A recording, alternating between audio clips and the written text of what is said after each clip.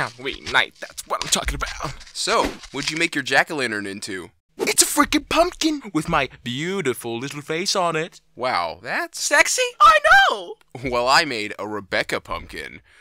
Such a cutie. Great idea, Tyrease. You use your ugly girlfriend to win the scariest jack-o'-lantern contest.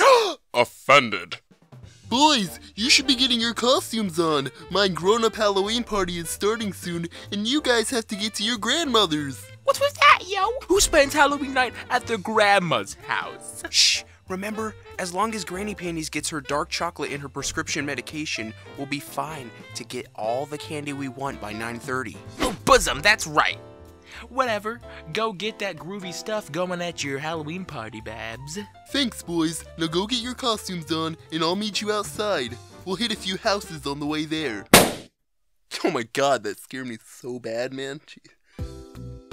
Oh, nice, Mr. Tie. We both came as Golden Girls. I'm Dorothy. Who are you? No, I'm not a golden girl! This knife should give you a clue of who I am. Yeah, you're Sophia. I know it. Roar! My makeup! I spit on Broad's makeup.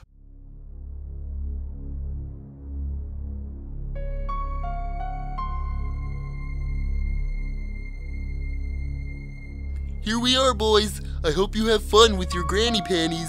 You're not coming in? Oh, I got a party I gotta get to, and I do not need all of that tonight. Peace and happy Halloweener.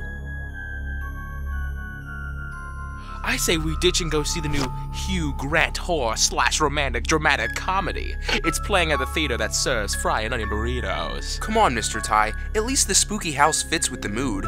Plus, how bad could Halloween here be? Fine, but I'm going through all of her stuff, and I'm taking what I want! Okay, you should step inside. Why me? Because you're in charge, and I'm just hanging out.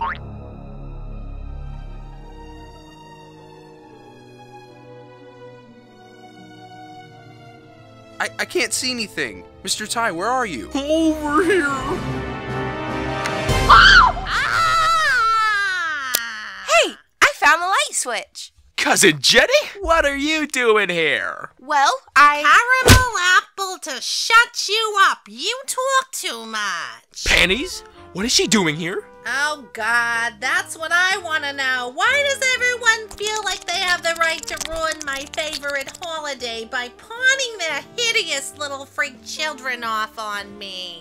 Whoa. Actually, I had plans. You asked me to come over and change the channel on the TV. Oh, how dare you question my lifestyle. You don't know me. You don't know how I live. So, what are we gonna do tonight? It's Halloween! Well, I thought about what kids like to do on Halloween, and since kids today are so screwed up, I figured we could all just bring this witch head to life. Wow, Tyrease, I've never heard that pitch come out of a male before. Yeah, you keep squealing. Are your parts okay?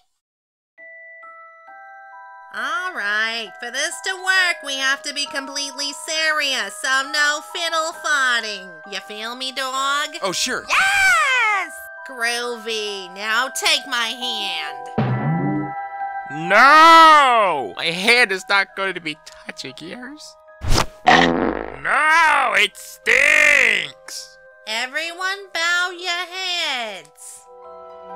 Here tonight on All Hallows Eve, since I'm stuck home with company who just will not leave. We seek spooky fun so that I don't feel strife. Play the resurrector and bring this witch head to life. Come on! I wanted to bring a witch head back to life. Hey,